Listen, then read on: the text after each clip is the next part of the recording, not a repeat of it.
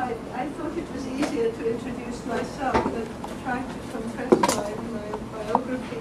Most people want to know how on earth I got involved in looking at aspects of the history of black peoples in Britain.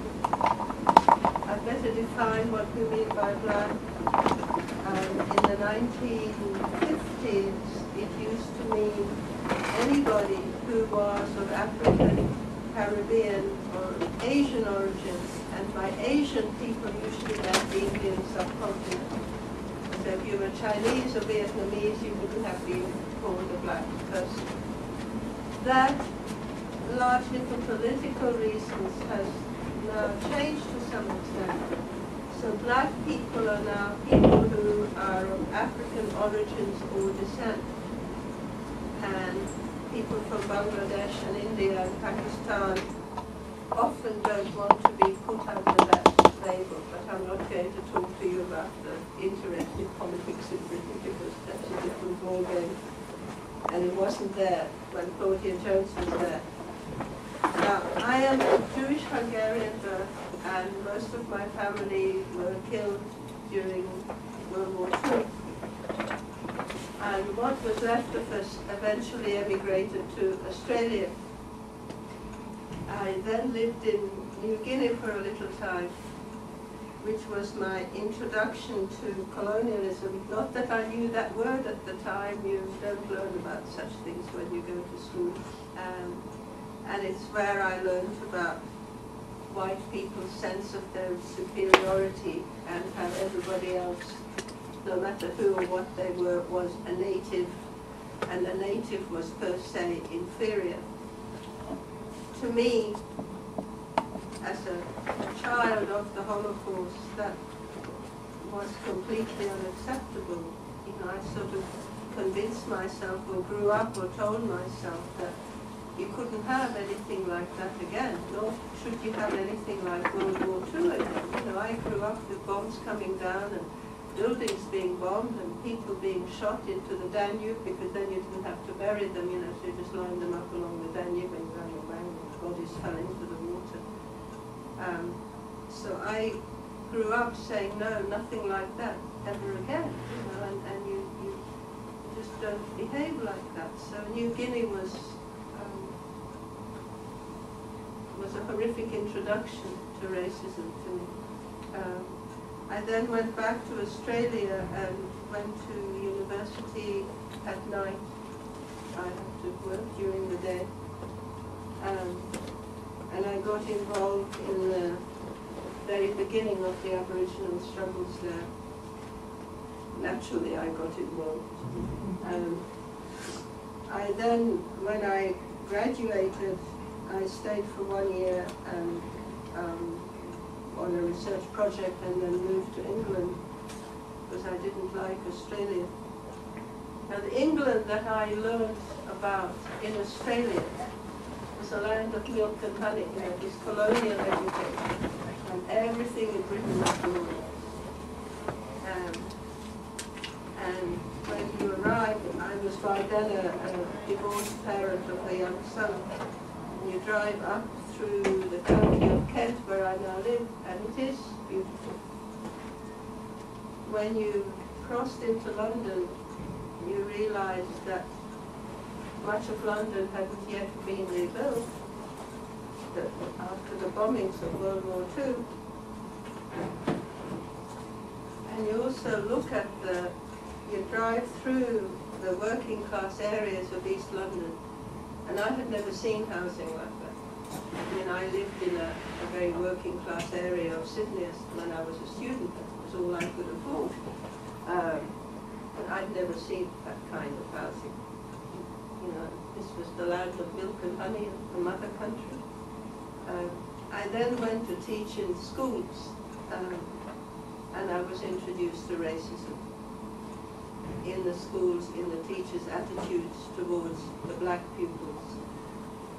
And I was absolutely appalled and disgusted and horrified, and began to teach myself, especially about the West Indies, as it was called then, because you didn't even know where the West Indies were when you went through schooling and university in Australia. It just didn't exist. So I didn't know where half the kids came from whom I was teaching. This was in a primary school. I then went to teach in a secondary school where the situation was exactly the same. You know, black kids aren't expected to achieve, so you don't have to work very hard teaching them. I was told, as long as you keep them quiet, that's all you have to do. You know, and I thought, what? You know, I mean, you know, I want to get them through education. Completely against this way of looking at the world. But what got me interested in history was that by this time I had spoken with the parents of a lot of the children in the primary school, because parents, if they could, came to pick them up from school to take them home. And it was by talking with them, and it was very odd for them, for a white teacher to talk to them. They were very friendly and very good about educating me about the West Indies, including the West Indies' role in World War II. Now, in my secondary school, I'm on playground duty. Are teachers here on playground duty, you know, to keep the peace? So I'm on playground duty, and we had been celebrating VE Day, Victory in Europe Day. And the wars, I didn't teach history, so I don't know what the kids were taught. But what was going on in the playground was that there were some white kids who were prancing around about all that their parents had done or grandparents to win the war. And by then I knew, though it certainly wasn't in any books, this is the mid-60s, that in fact the West Indies were very much involved in World War II. So was Africa and so was India. And today I would make the argument that without the involvement of the colonies, Britain could no way have won the war, because the numbers of men and women in the military was enormous. There were over 3 million Indians, something like 250,000 Africans. And then if you look at the amount of food that is being shipped from the colonies to Britain and to feed the military, and where did the metals come from, and the minerals and the clothing and so on, you take away Britain's colonies, no way, just no way. But you know, I'm new to all of this there, but I certainly knew that the West Indies had contributed. But the West Indian kids in this confrontation didn't know. So it developed into a fight. And I have to go and separate these kids and say, you know. And I then, you know, some things you never forget, I then said to myself that if nobody else has written anything about the West Indian contributions to World War II, then somehow I would get around to write something, because black kids had to learn to fight with their knowledge and not with their fists. That's what was in my head. Now, it remained in my head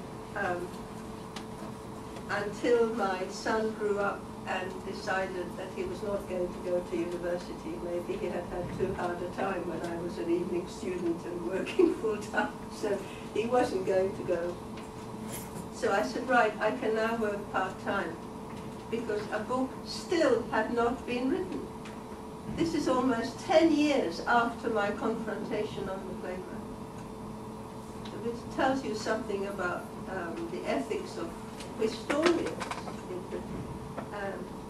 But I was very unsure, you know, I had no training in history, so I went to one of my Trinidadian colleagues at the Polytechnic I was working at. Polytechnic's a kind of university.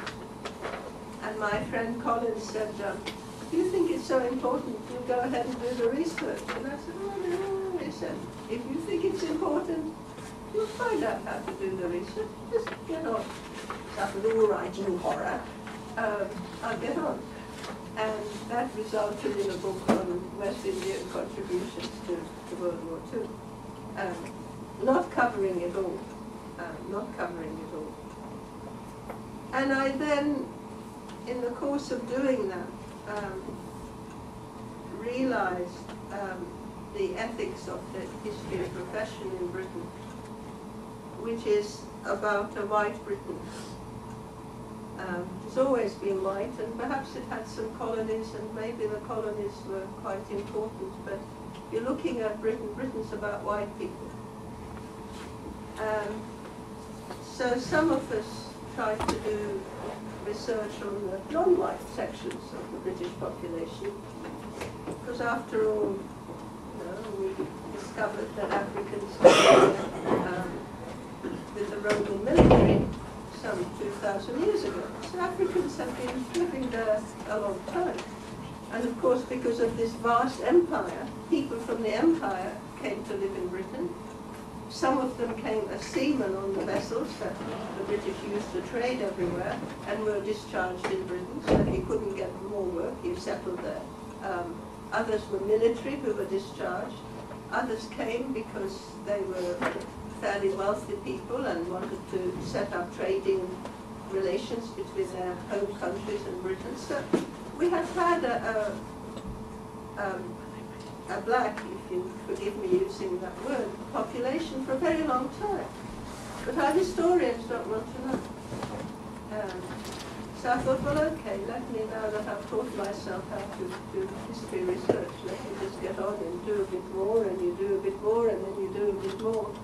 And that's how I've spent the first book came out in '85, so I've been doing this research since, focusing mainly on black political activists, because you have to focus on something, this is huge history to write. And for a while we succeeded in getting the universities to set up, it was very small units, but at least some units to research and teach this history. That's all now almost all gone. We are back to, and of course the present government is pushing even harder to go back to looking at Britain as an all-white country, and preferably looking at the richer men. The women don't matter much, children don't matter much. What that has meant over the years, that though some people managed to get jobs within these small units within universities, those are now shut down, so my colleagues are jobless. Hakeem is jobless. Unit's gone. The one in Leeds is gone. And people like me never got into teaching universities, even though I have published an enormous amount of work. Because it's bad enough to sort of have black people looking at this history. To have white people look at it is in many ways much more unacceptable. That's the way racism works in Britain. Very interestingly, there are 3 women who have done, white women who have done research in this area, and none of us are English. And that is to be noted as well. Of the 3 of us, not one is English. This also means that I don't get research money, so though I have published many books, including the one for which you have applied, both for which you have applied, has no research money. That means that none of the books are as good as I would like them to be, because if you can't travel to all the archives around the world, if you can't travel to interview people, which I would have loved to do for the Malcolm X book, I would have loved to go to South Africa and talk with the people not to South Africa, to East and West Africa, to talk to the people whom he met. But there's no money. I did get to the Caribbean. Because you can fly there from here relatively cheaply if you have friends who find you cheap flights. So I did talk with people in Jamaica and Trinidad, where I also have friends who give me a bed to sleep in, because if you have no research money, all of that matters. no one gives you a bed, and you have to have that money from somewhere. No, it creates problems. So, Claudia Jones, I wrote about because I have met a lot of the West Indians and a few of the Africans who have lived in Britain, say, since World War II. And some of them were quite elderly. And then a man called Peter Blackman died. And I thought, my goodness me, Claudia Jones, many people mention to me. But there's no book on her work. And if Peter Blackman is dying, that must mean that others are reaching the age where perhaps sometimes due to the hard lives they've led, they're beginning to die. And we'd better bring these people together. So with Colin, who got me here in the first place, whose mother was involved with Claudia Jones, we invited everybody we could find who had been associated with her to a huge gathering, which was then taped by the British Library, quite incredible, to talk about their memories of Claudia. We have to do that because Claudia Jones's papers have vanished, and there's hardly anything about her in our national archives. And as you can imagine, when I tell you that she was a member of the Communist Party, she was of course under surveillance all the time. But those papers haven't been released either. So unfortunately, if you go to our national archives, papers on Claudia are almost non-existent. So who was she? She was a Trinidadian. Her family came to the USA. What do you know about her? Do you want this early history? You didn't, okay. She came to the USA after her family had come to settle here with her sisters. Her mother died probably from overwork very, very early, so father was left with the children to bring up. Claudia herself had developed tuberculosis and had missed a whole year of school because she was hospitalized. But she did manage to finish school, but couldn't get any further education. You know, they're poverty-stricken, they're an immigrant family. So she does whatever work she can, but she joined the Communist Party. And she was clearly an absolutely brilliant woman, because she rose in the ranks of the party very quickly. And if you read her articles in the various Communist Party publications, you'll be amazed. I mean, she makes it very clear that some people need a university education to understand politics and philosophy, and some people just don't, they get there without all that. She is also obviously a fabulous speaker, because one of the people I spoke with in New York, a member of the Communist Party, quite a senior rank at that time, said, well, we had a grand meeting in Madison Square Gardens, which holds 14,000 people, and you could hear a pin drop when Claudia spoke. She said her magnetism was as if we had Paul Robeson speaking. She was the most magnetic speaker that there was. So Claudia writes, she edits the newspaper for Communist Youth. She rises in the ranks of the party to the second level. She talks about equality and focuses very much on the position of women. Black women especially, but the position of all women, because all women are being treated pretty badly in the workplace. Then, because of her activism during the McCarthy era, she is put in prison.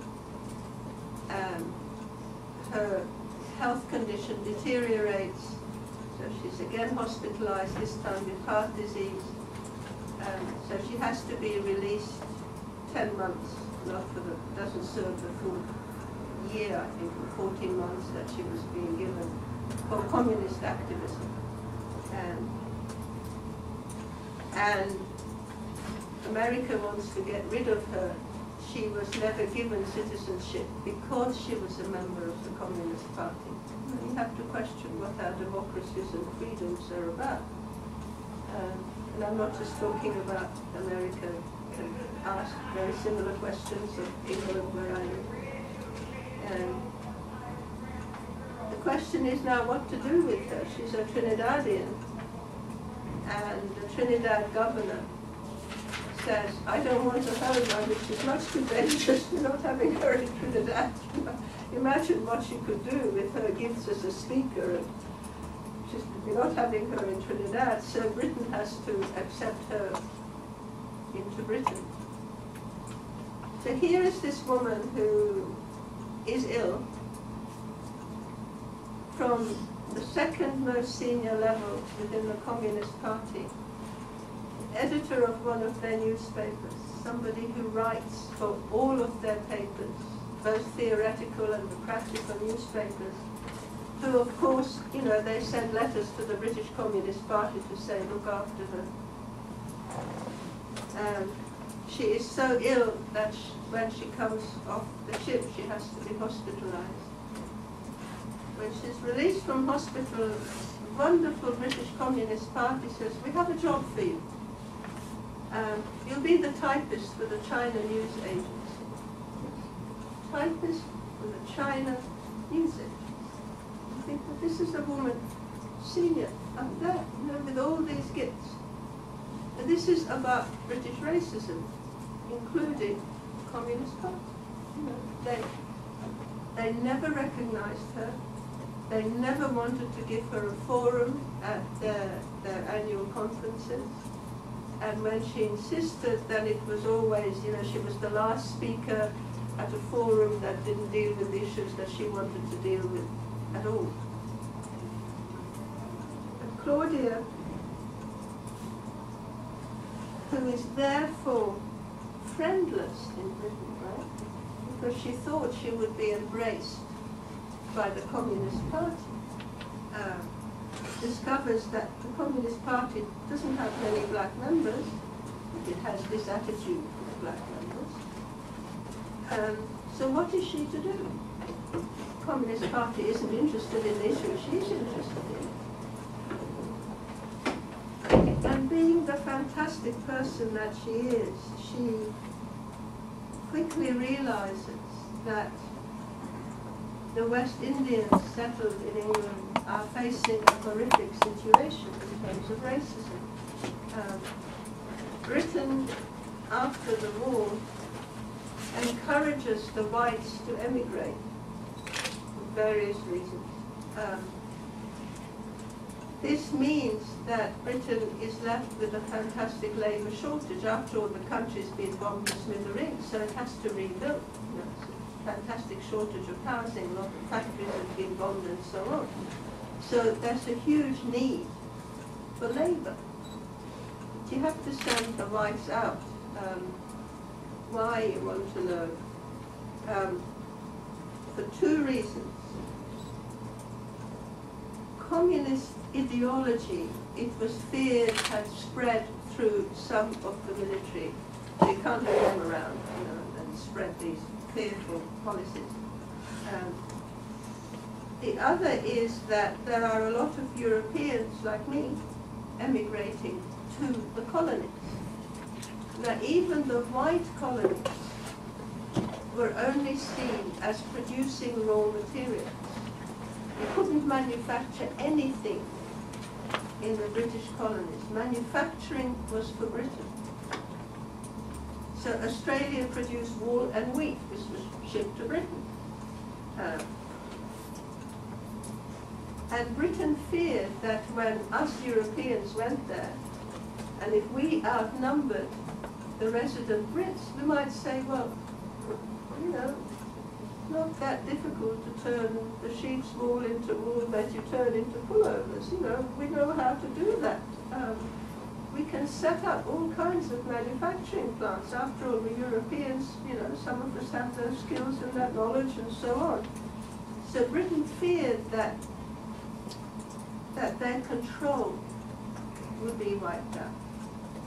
So they wanted to send out enough Brits to make sure that the British continued outnumbering all the other immigrants. So where are you going to get the cheap labour from? Because the cheaper the labour, the better, right? So you'll go to the black colonies. It's very simple, and to India, to bring in labour. So labour is recruited. There is nothing, there's no conversation sort of with the British population or with the trade unions about bringing in this labour. The existing ideology is that blacks are all savages. So the trade unions, of course, don't want to have anything to do with them because, you know, you're all savages. You can't join a trade union and you haven't got the skills. White people don't want to let housing to black people, and there are signs up, no dogs, no something and no blacks. Yes, no dogs, no Irish, no blacks. Don't like the Irish. You do get work because that's what you brought in. You know, there is a labour shortage. But no matter what your skills are, you put down at the bottom.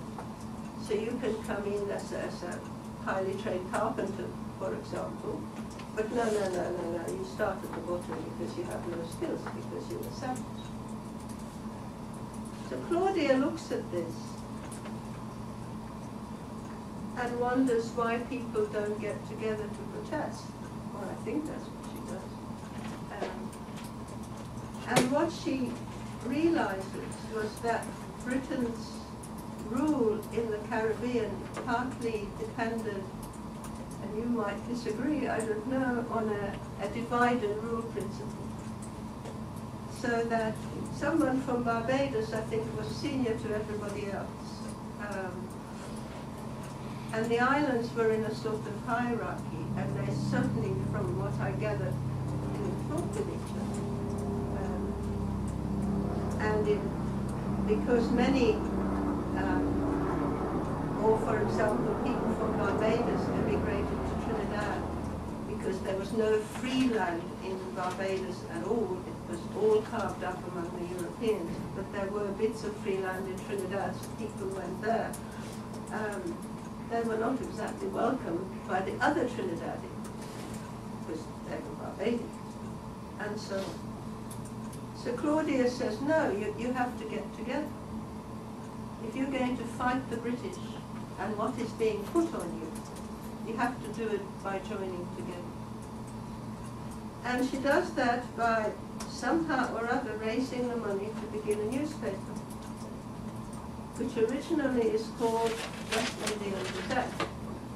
But then she realizes that people from India, or the Indian subcontinent, say, are treated not very differently from how West Indians are treated or how Africans are treated. So the West Indian Gazette becomes the West Indian Gazette and Afro-Asian News, because she realizes that she has to pull everybody together in order to fight against what the British are imposing on them. And she starts a number of organizations to bring people together, which is absolutely crucial, as you can imagine. You know, if you're a few people from St. Kitts and a few from St. Lucia and more from Jamaica, and you know, you have to get together to fight the overwhelming power of Britain.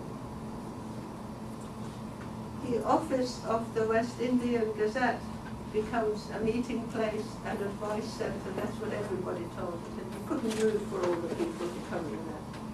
And she becomes so well known that among the people who visit, for example, was Martin Luther King.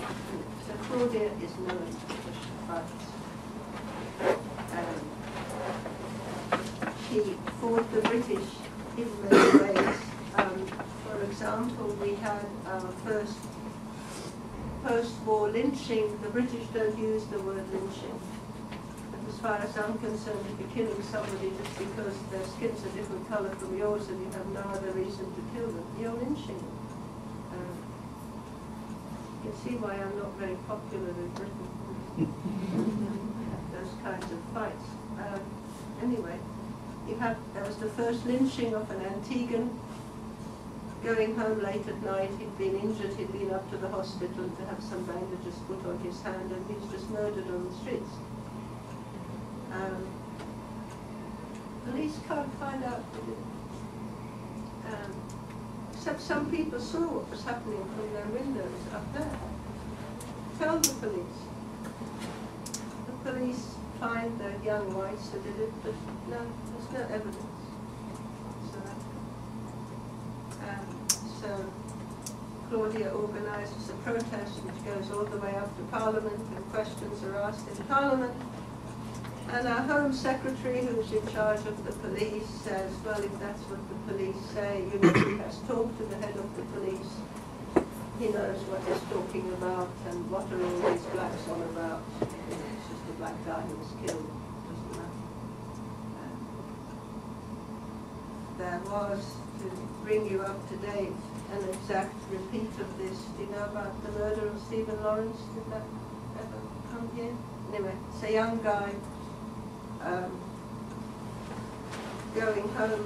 He's 18 and he's murdered by a bunch of white guys. Again, the police are given the names. They even find some blood-soaked clothing in the rubbish bins of one of the white guys. They're not guilty. Let go. Stephen Lawrence's parents think differently. After fighting for, now I think about 15 months, no, after about 10 years of struggle, the guys were taken to prison again. But it was decided that the period of time in which you can fight such cases had expired, and but Stephen's mother still hasn't given up. It's now part of every struggle you can think of, as you can imagine, when you have been through something like that. The white guys appear to be in and out of prison because the newspapers now take it up on all kinds of small charges, dealing in drugs and that sort of stuff, but not for the murder charge. Anyway, Claudia, that's the kind of thing Claudia did, and organises massive number of people's and public events to discuss these sort of issues and what can be done. She also organises a march to the US Embassy at the time of your Washington March, because we are all in this together. What that is about is the civil rights in this country, same issue in Britain, so we have to support America. She also, which you might find strange, as I did, organizes beauty contests for women. And when I queried some of the women who were involved with that, said to me, Marika, you just don't understand. If you grew up as a black woman, you knew that you could not be beautiful. It was part of what you grew up with. It was only white women, and more specifically white women with blonde hair, but certainly only white women who could ever be beautiful. So when Claudia said, no, we're beautiful, and organized beauty contests, and invited modeling agencies to come along and theatre people, and suddenly some of these people are given jobs as models. You can imagine what that meant. I mean, I'm crying as I'm listening to women now in their 60s describing to me what that meant to them. That suddenly, a woman wants to be beautiful. That's how they grow up. And suddenly, Claudia showed we could be beautiful. It was absolutely earth-shaking for me. The other very important thing she did that is alive and well today is start carnival. Because all black people are savages, right, and have no culture whatsoever. You might have a few musicians could, but you have no culture. And Claudia, being a Trinidadian, at least would have learned about carnival in Trinidad. So she starts carnival in Britain, as a showcase for black music and culture, and that is alive and well today, and we have the biggest carnival in the whole of Europe. So she's demonstrating that to the whole world. No, we're not savages. Look what we are. Look at what we are. She doesn't give up on her communist politics either, despite how she's treated by the British CP. Her international renown is of a different caliber altogether. So an organization of women in Moscow who must have valued her work with women in the USA very highly asks her to go to Moscow to give some lectures, which she does. And to give you an indication of her health, she's ill again and has to be hospitalized there.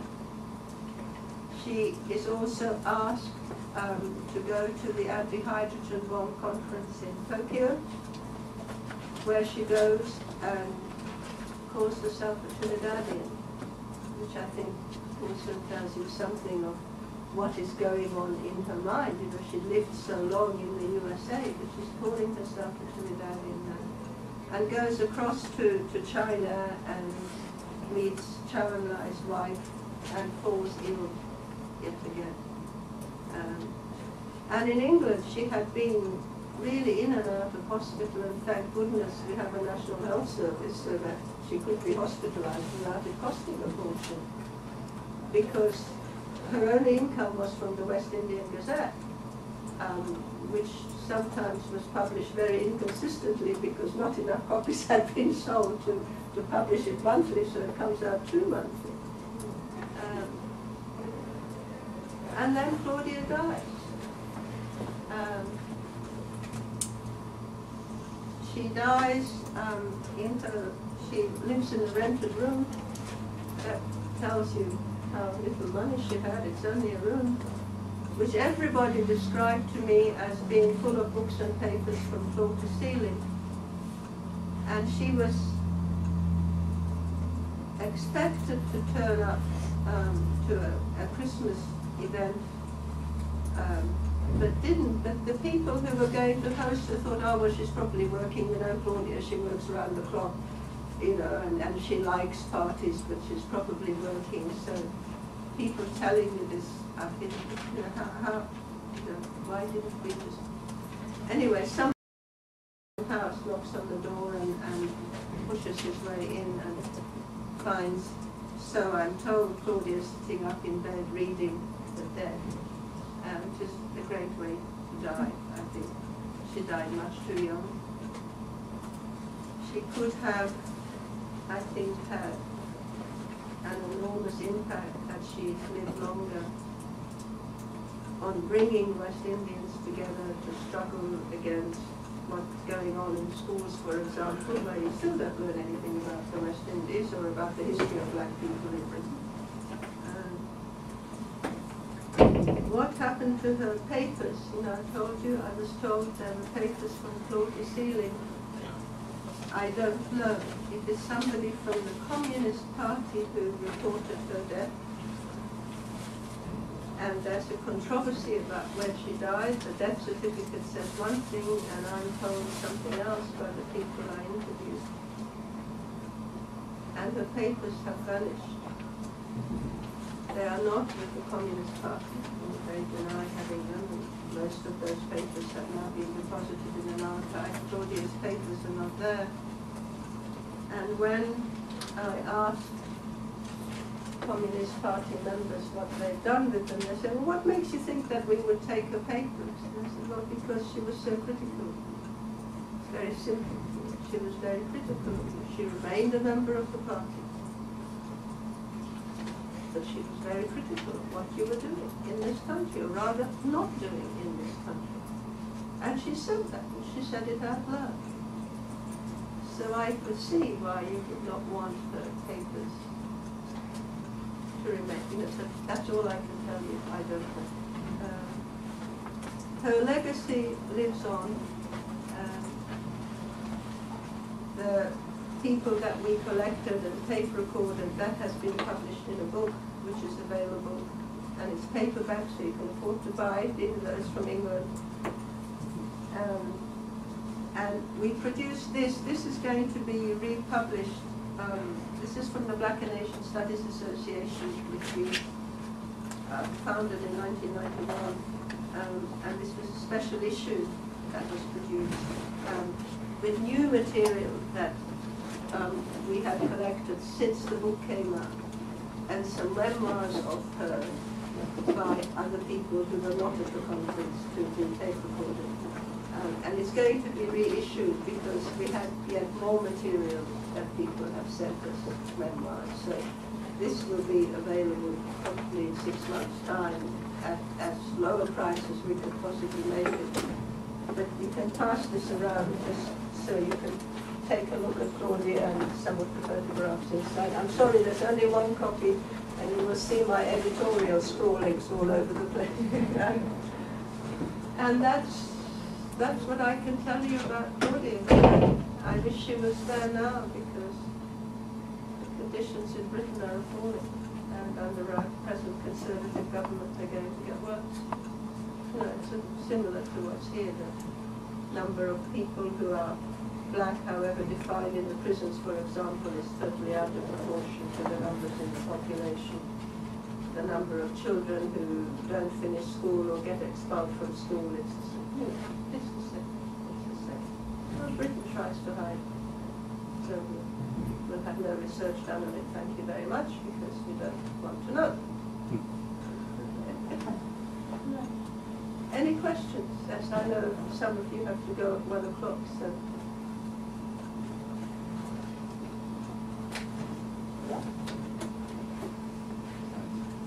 Yeah, I have a question. First of all, I want to thank you. I knew a little bit about Claudia Jones in the U.S., but all the information on Great Britain is fairly new to me.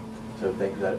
I'm wondering if you could expand a little bit more on the racism she faced, sort of comparing the CPUSA with the Communist Party of Great Britain and the racism she faced in Great Britain within the party, or the lack of attention to race work, but also what other organizations did she found?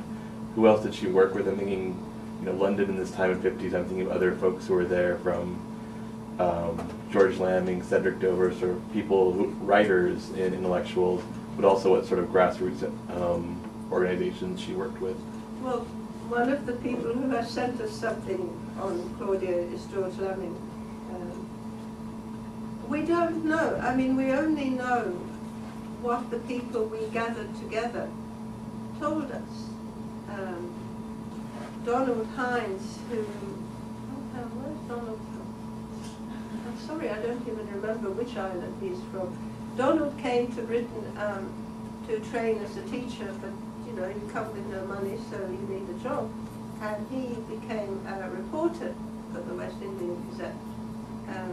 And then had enough money to go and train to be a teacher, and is now retired. So Donald is hoping to put more together on Claudia, so we will know more as he goes on. The Communist Party here, as I understand it, had a reasonably large and very vocal branch with James Ford and lots of others, who were certainly very active in Parliament, and of course with the Scottsboro case. So Claudia was a part of that. I don't know how the black communists got on with the white communists, because it's not something I've explored. All I know is that she had lots of black communists that she was working with, so she would have had a large group of friends and colleagues, and would have felt comfortable in all her struggles here. And as she was speaking around the country, I presume she was sent from one communist group to another with black members and so on. The British CP at this time had, I think, 2 other black members. But the British CP, I mean, they're quite remarkable. I think in the book, perhaps, I quote from Henry Collett, who was the guy running the CP, who thought that colonies were fine after the war, that Britain really needed the colonies. Now, you know, is that communist policy? They must have been, because he's the head of the Communist Party. The party was actually sort of told off by Moscow at one time for paying no attention whatsoever to colonies, or Black Britons weren't mentioned then. So then they decided to pay some attention to India. So they did have some Indian members within Britain. Now you would think that when they decide that they have to set up branches in India, they will send out the Indian members from London, right? Might speak local languages, and, No, they send out some whites. Now, as they must have guessed, our equivalent to your CIA, of course, had the Communist Party under surveillance all the time. So you would just guess that maybe they would know the white members by name and face and so on. And that if they send out whites to India, the Indian government would be told, because, they would be told that they're on that ship going out to India to set up a Communist Party. And they do get out there and begin to set up a Communist Party, and as soon as they have quite a number of Indian members, they will get arrested, of course, because they're well known. And to me that is very racist, that you send out whites to set up a party. And what was even more racist is that then the party collects a lot of money to fight the court case to get the whites out of prison. But I could not find that they did the same for the Indians who were in prison.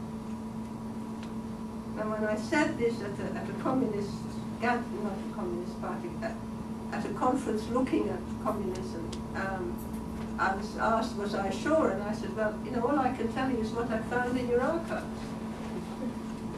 If you did send money out to aid the Indians who were in prison, it's not in your archives. That's all I can tell you. So that's, that,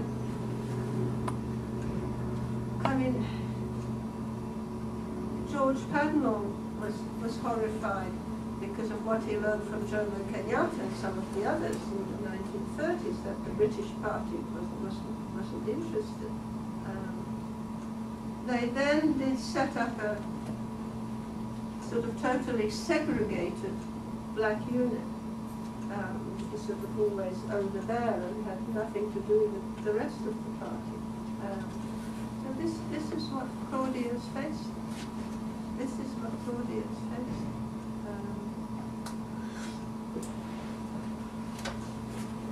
But, she must have had hopes because she remained a member of the party.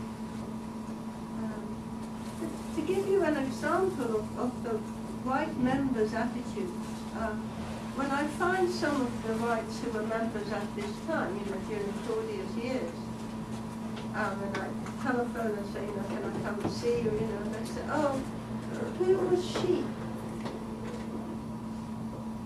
Now, there was no other black woman member. Claudia is somewhat unmistakable. She's at least as tall as I am, and everybody described her as being very, very elegant, which she had to be because, she's on the platform all the time. So why do these whites deny that they knew her? It was just absolutely extraordinary to me. So Claudia should come over from the US. Oh yes, that's whom you mean. For God's sake, So that's my interviews with them. Nothing. Yeah. One, what is your take on Carol Davies' book that came out? Yeah. And two, there's a documentary that I've seen on YouTube. Somebody posted on it. It's about 30 minutes long by Claudia Jones. And I was curious how we can possibly get access to that on DVD. That I don't know. Joyce's book, I think it's fine, but it deals mainly with the USA. you know, that was my problem with it, because she had research money, and as I told you, I never get research money. So that was my problem with her book. I wish that she had dealt much more deeply with her time in the UK. There is another book by Buzz Johnson, which is really just her writings, and again mainly in the USA. There's a PhD on her, which is mentioned in that thing being handed down. The YouTube stuff, I don't know. In fact, I just looked at it yesterday. I mean, many of us have been in touch. The first carnival, the BBC was there filming it. It shows you what sort of influence she had, that she could get the BBC to an event like that. BBC claims that if they filmed it live, it's possible they never kept a copy. But what is crucial is it is possible that they never kept a copy. So, you know, people repeat asking them if they've managed to find a copy. Neither have they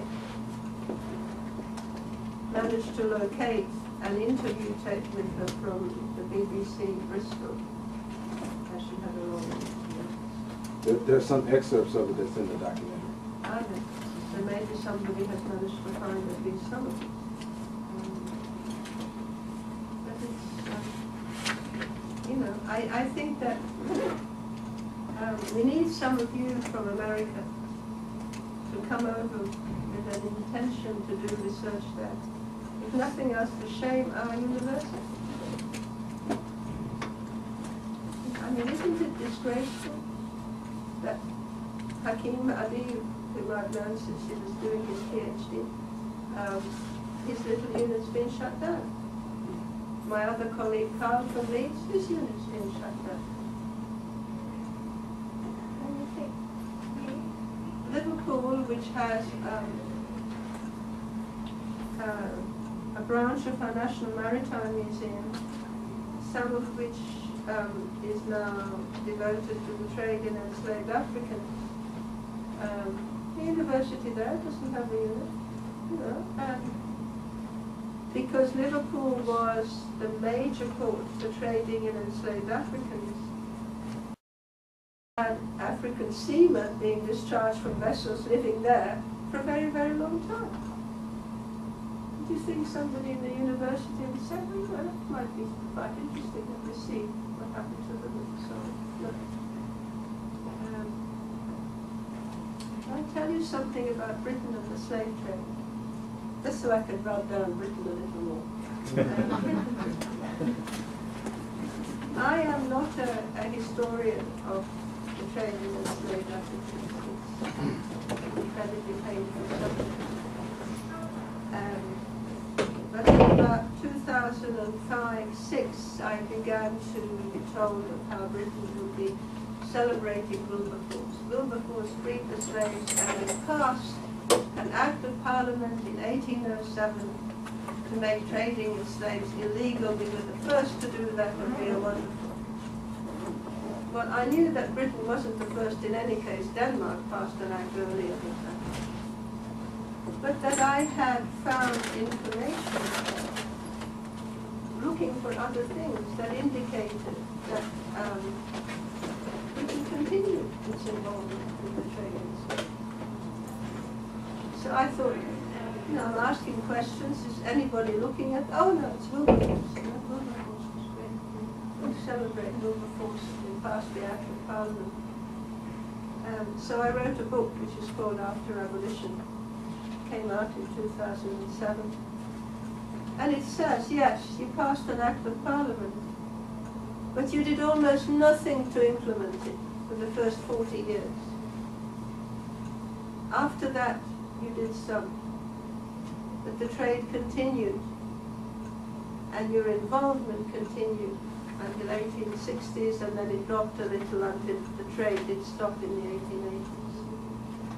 And then Britain also celebrates that in 1833, passed an act of parliament ending slavery in its colonies. That's what everybody will tell you. We're wonderful.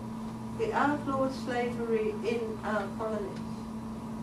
Now, if you look at that act of parliament, and not just the first clause, but you read it down to the end, it says, we are outlawing slavery in Cape Town, Canada, Ceylon, and yes, the Caribbean islands. But the rest of the empire, not that.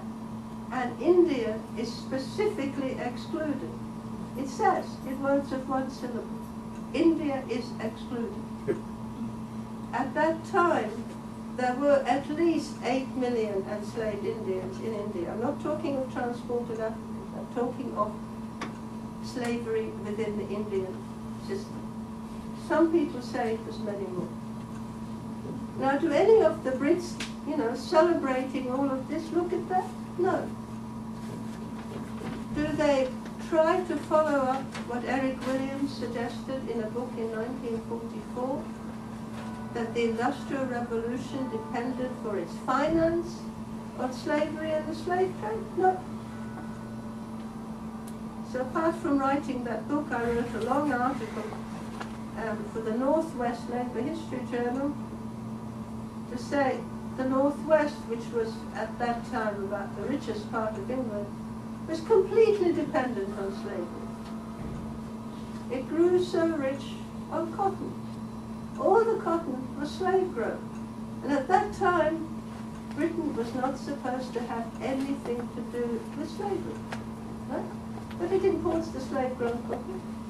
And then it exports a lot of the cloth back to the United States, to Brazil and Cuba, where slavery is flourishing and where this cheap cotton is sold to slaves.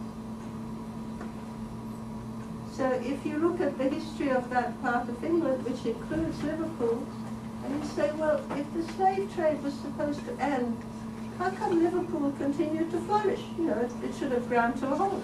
Everything should have stopped. In fact, it not only flourishes, it grows. You say, well, maybe it's to do with the same thing. But nobody else is looking at it. I mean, I would have thought that by now, instead of just saying, oh, those Sherwood books, somebody would have either written something to show that I'm wrong, or that if there are people with different politics, they'd expand on what I've written, because, as I've said, what you do without research money is always limited. No. First of all, I want to thank you again for coming out and give you a round of applause. And I'll take the host's privilege of asking the last question. And that is, when you mentioned that you were going to expand on the Claudia Jones pamphlet that's going around, do you have any travel plans for returning back to the States to discuss any more on Claudia? Not at the moment, unless you ask me. Okay. Unless you get research money, right? Oh, I never get research money. I mean, that's been made very clear. It's a wonderful tactic, right? If you don't fund historians, then they're going to stop doing research. So you have to learn to live on next to nothing if you think that the research is more important than having a big car or, the latest clothes or whatever. I don't have a car, I have a bicycle. Gets me around. Well, once again, thank you very much. I'll let you know when the pamphlet is out, because it will be quite bigger than this one. Okay.